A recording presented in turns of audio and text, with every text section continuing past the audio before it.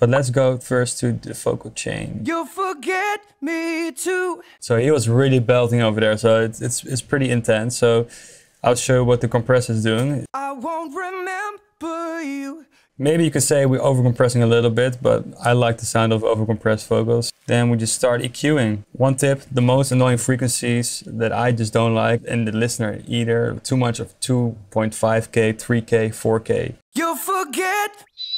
Like those kind of ugly frequencies are just horrible. So I'm always trying to dip those as much, but you don't want to lose the brightness of the vocal. So don't dip it too much, but just try to find that sweet spot.